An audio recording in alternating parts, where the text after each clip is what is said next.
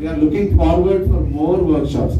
Still we have got 3D printing, IoT technologies, everything hands-on practicals. Please do remember that. మీరు చేస్తేనే మీకు గుర్తుంటుంది.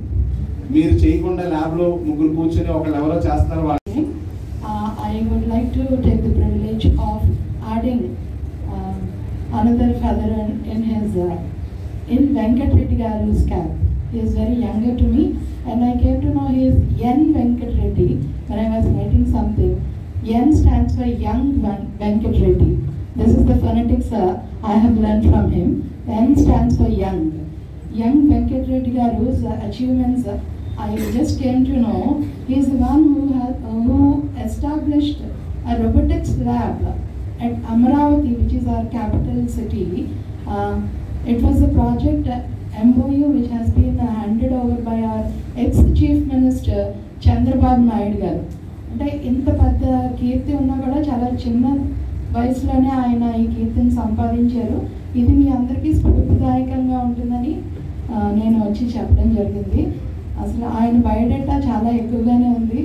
అది చదవడానికి ఈ వర్క్షాప్ అంతా కూడా పట్టేస్తుందేమో, అందుకేమో ఇంట్రడక్షన్ లేకుండానే ఆయన వచ్చి మాట్లాడడం జరిగింది.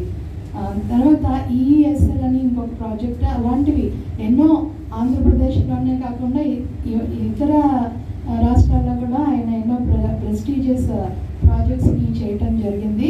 ఇలాంటి ఒక యువకుడు మీకు వచ్చి ఈ 2 రోజుల వర్క్షాప్ చేయటం నిజంగా మన అదృష్టంగా భావిస్తూ సెలవు తీసుకుంటున్నాను. Now, your attention to K. Nataraju for vote of thanks.